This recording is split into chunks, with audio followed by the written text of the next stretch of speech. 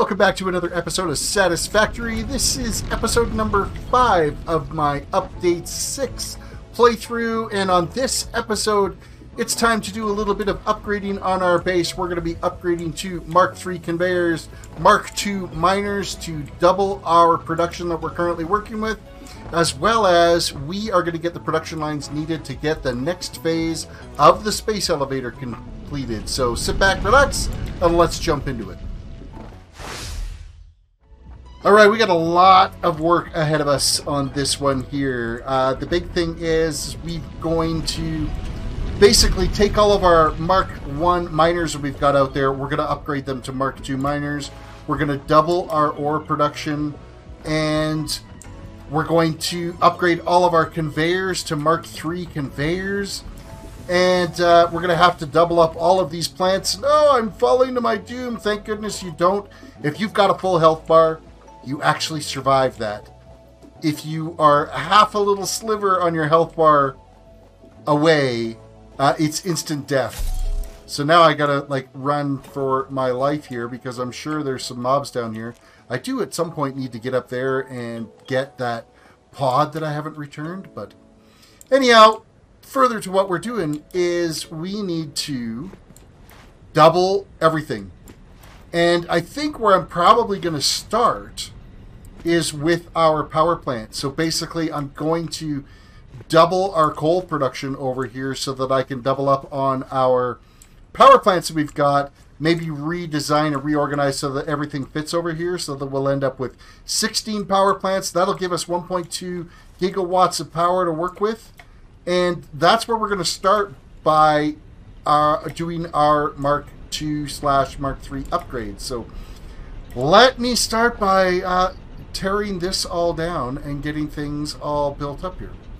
After some painstaking maneuvering, we now have 16 coal generators up and running for us, all powered from 2 normal nodes running on Mark II Mark II miners over there, using Mark III conveyors coming through perfectly load balanced to each of our coal generators, and then there's a total of 6 water extractors there that are providing all of the water for the, basically how these coal generators work is there's a steam turbine in there. They use coal to generate heat, which boils the water, which turns the turbine, which generates the electricity. So that's getting our 1.2 gigawatts of power that we have now.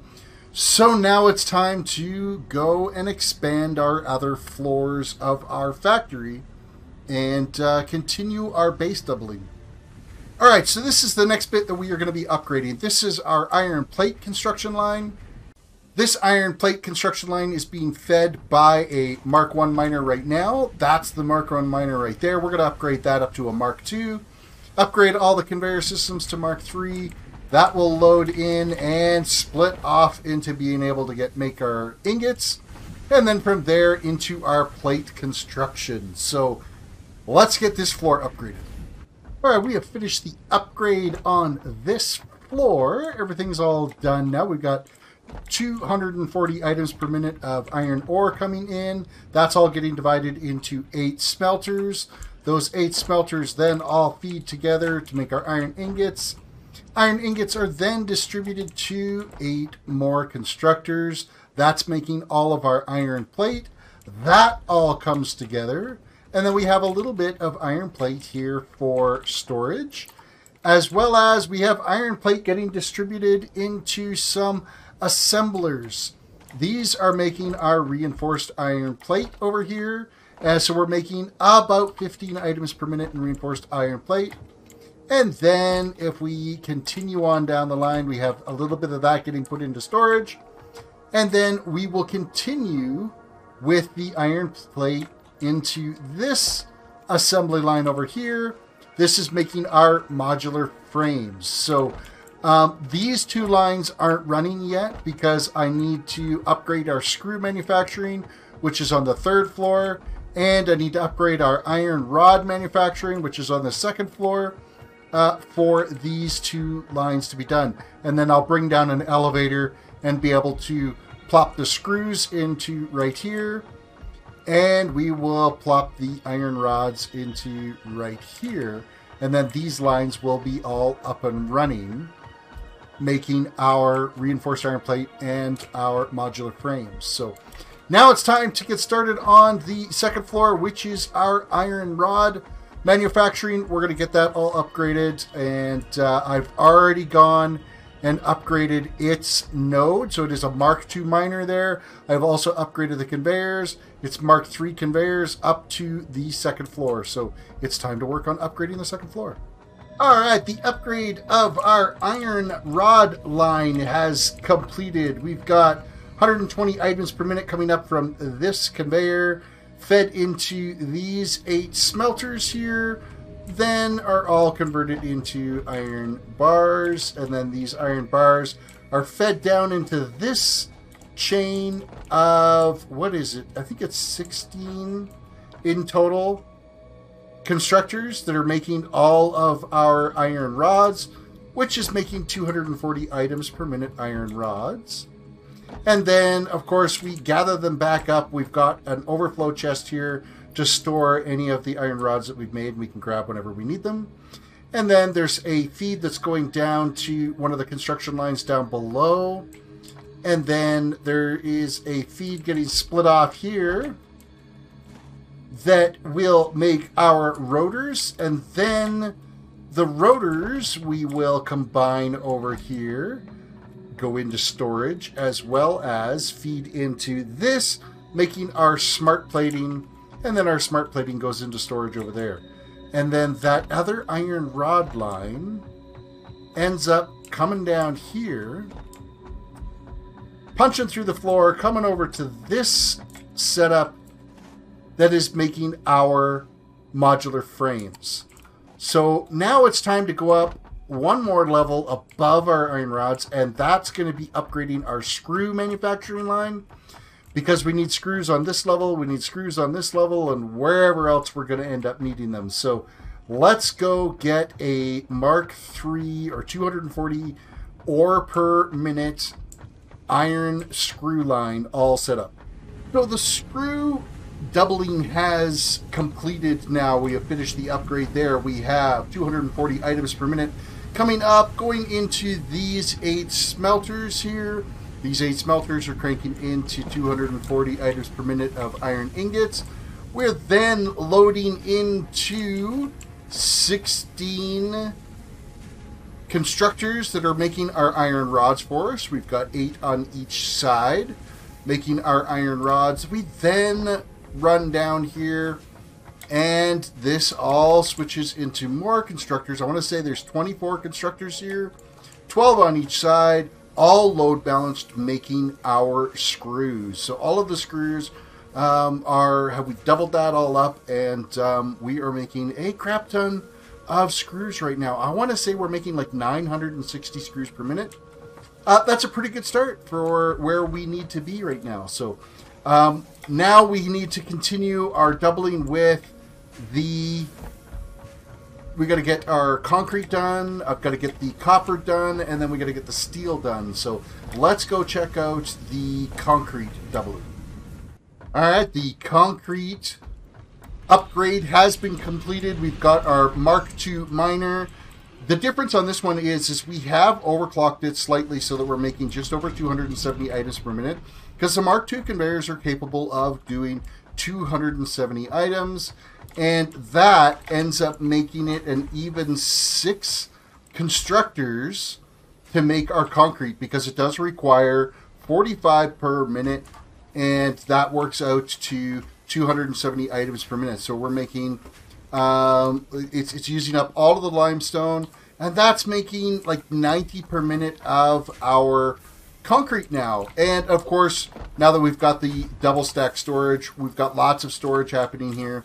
And then, of course, we're using it up to make our encased industrial steel beams. So that is the concrete line all upgraded. Now we're going to go check out the coal, or the copper. All right, the first line of copper production has been completed. We got the Mark II conveyor, 240 items per minute coming up into these 8 smelters. We got the 8 smelters here all pushing out our ingots. I was going to try to use our new pure copper recipe, but I haven't unlocked refineries yet, because I've actually even brought over a water line thinking, oh, I'm going to get that done and be able to get that all set up.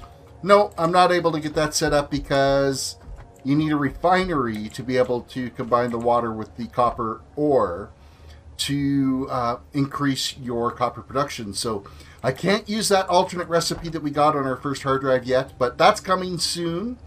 Next, we have our ingots that are all coming out of here, and then just for space reasons, we have our copper ingots all getting divided up between these 16 constructors. We got 8 per side.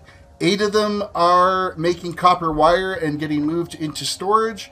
Then the other 8 are also making copper wire, but then that moves into the production of our copper cabling. So, and there's 4 constructors making our copper cabling. Of course, all of this, again, is load balanced and seems to be working quite well. Of course, everything's all full right now because we've been spending so much time building that I have a pretty good stockpile of everything. We got lots of copper cabling. We got lots of copper wire. Let me see. The copper wire storage is, I believe it's just tucked in over here. And of course, we've got lots of copper wire sitting there. So we are cruising right along. Now we've got our copper piping we're going to go check out.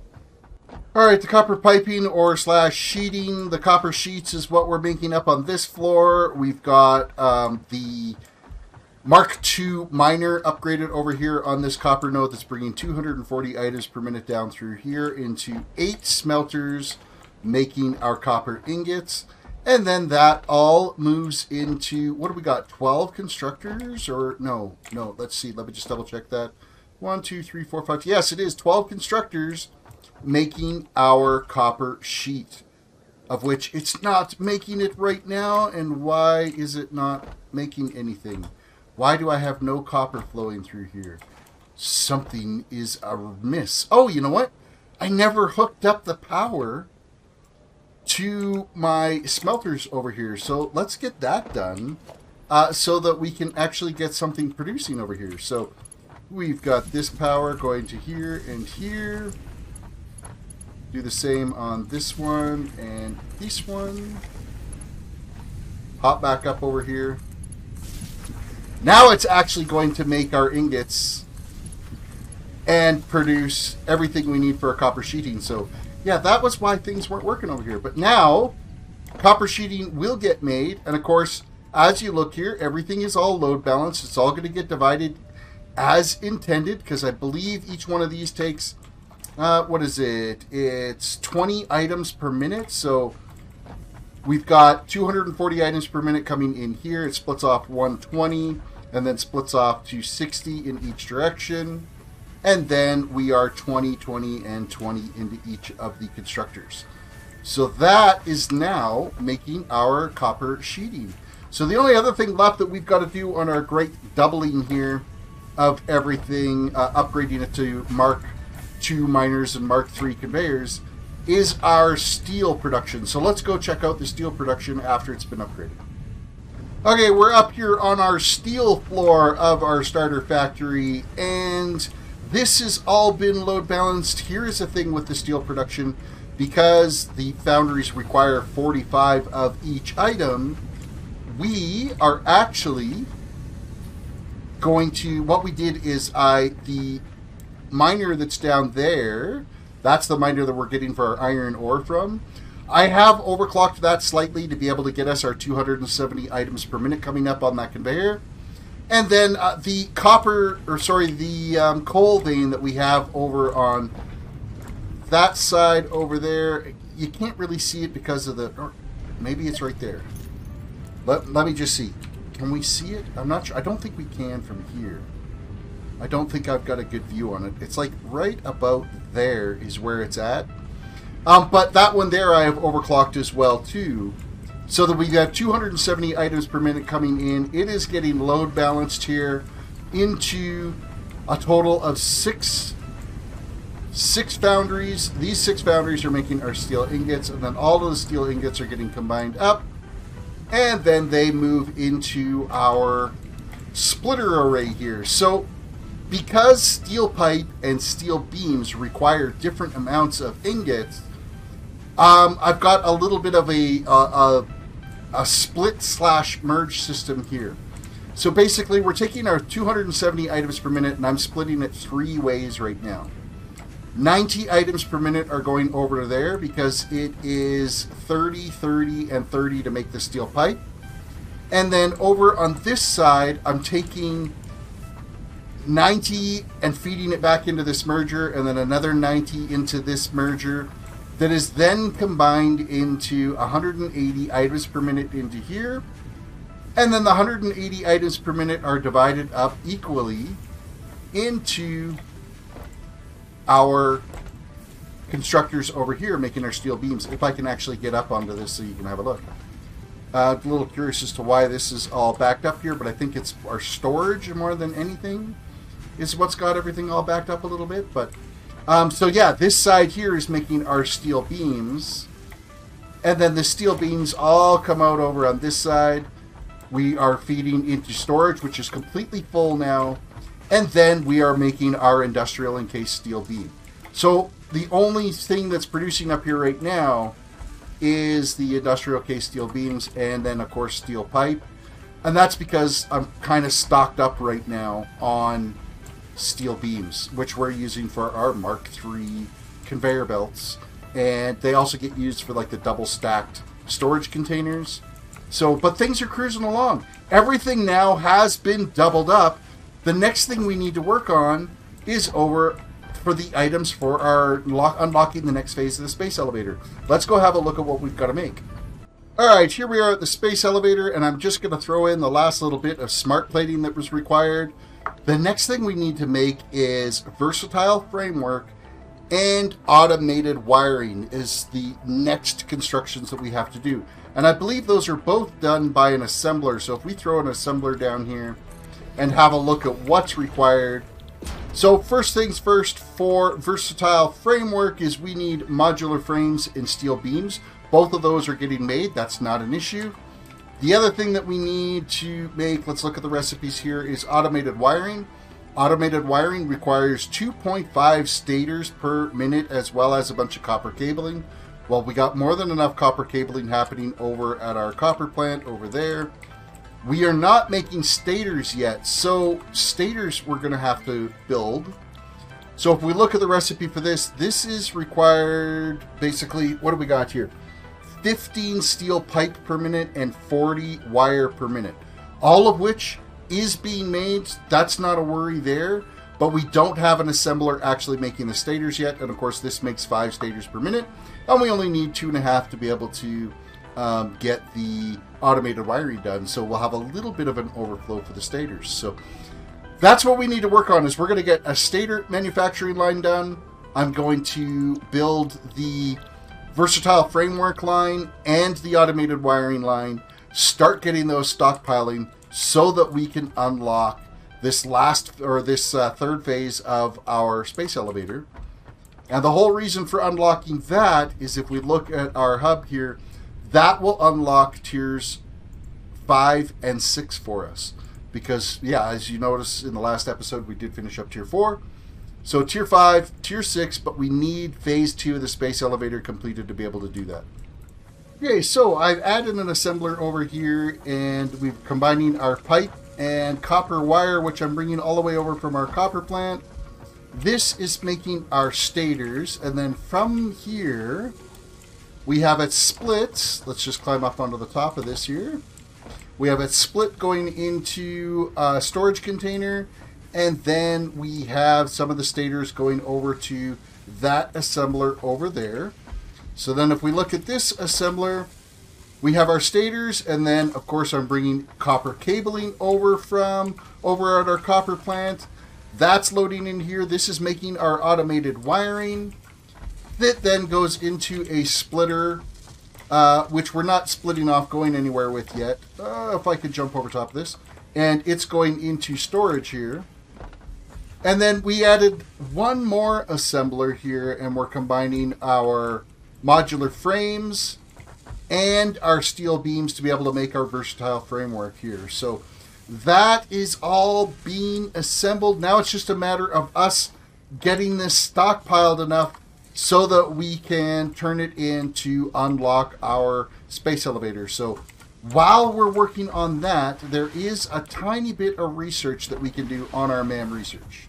All right, let's head over to the MAM research here. The first thing we're going to do, alien organisms. And if we look down here, expanded tool belt, we need 5 of the, I think they're the organic data capsules, and 500 steel beams, of which we have. Let's start that research. 3 seconds, boom, that's done. Confirm. And then next is going to be crystal oscillators and AIs. Like, we got a little bit to work on there. This one here, I still need to find some nuts. I haven't found any nuts anywhere yet, so that's going to take some time.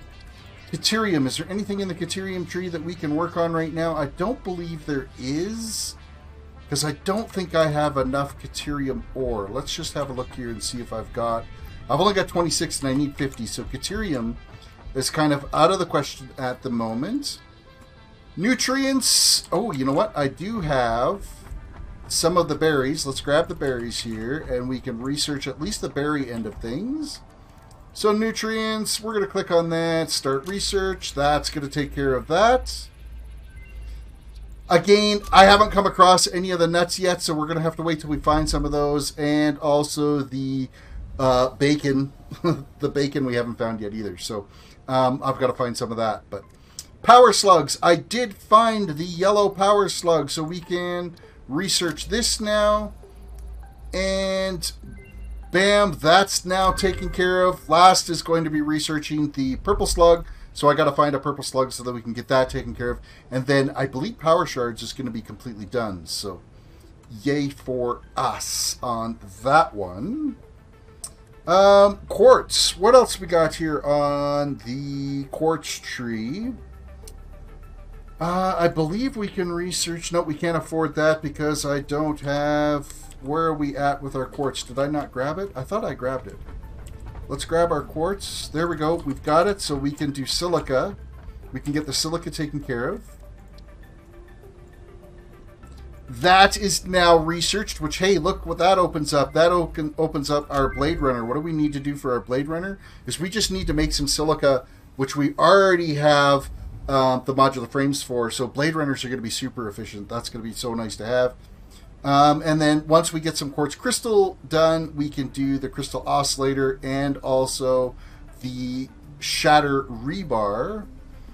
As well as with the silica, we get to inflate our pocket dimension, which, I mean, I've been running out of inventory room quite a bit. So we still have not unlocked some of these other things further down the tree, like the Explorer or the Explosive Resonance application. So sulfur end of things, I don't believe I have enough sulfur yet. I think we've only gathered up, 39 sulfur. I got a little ways to go yet before we can get that done. But that's it for our MAM research for this go around. Let us see how we're doing for gathering up our... We need 500 versatile framework and 100 automated wiring. So we should have enough of the items for our space elevator. We're dealing with 500 of the versatile framework. Let's just click those all in on here, and that's finished. And then 100 of the automated wiring. Oh, we need 500 smart plating, not 150. I still got to go and grab another 350 smart plating, which I'm pretty sure I've got. I don't think that's going to be a problem, but I don't think it's on this level. Or is it? Let me just double check here. Nope, that's our modular frame, so I think it's one level above. I kind of moved things around a little bit when I did the big doubling here of everything. So I can't remember exactly what floor I'm making it on. Let's see what we've got down at this end. It's the smart plating that I'm looking for, which should be right here. Okay, perfect. So I need, what, another 350 of this. So 100, 200, 350. Okay, perfect.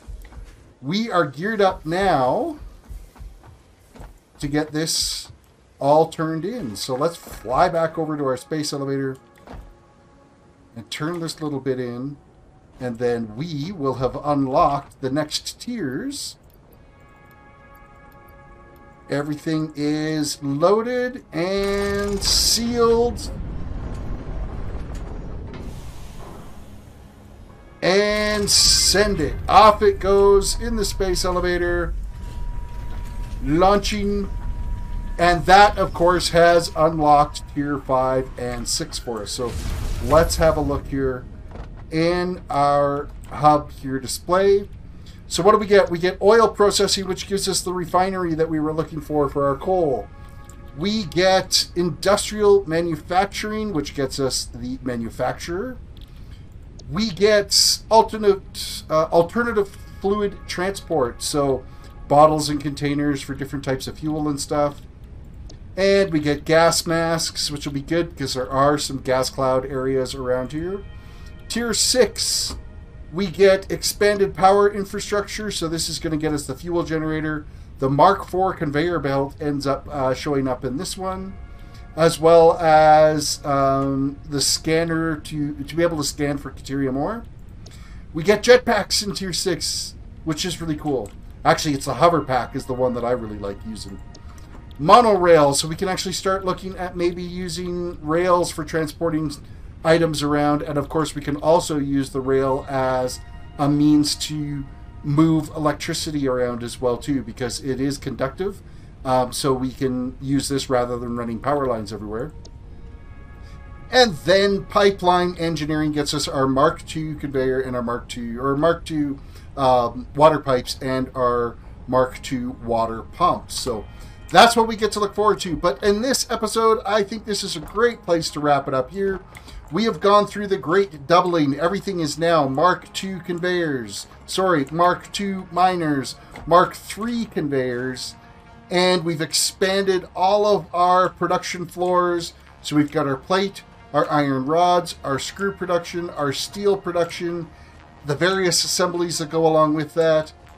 Over on this far side over here, we have our copper production all expanded.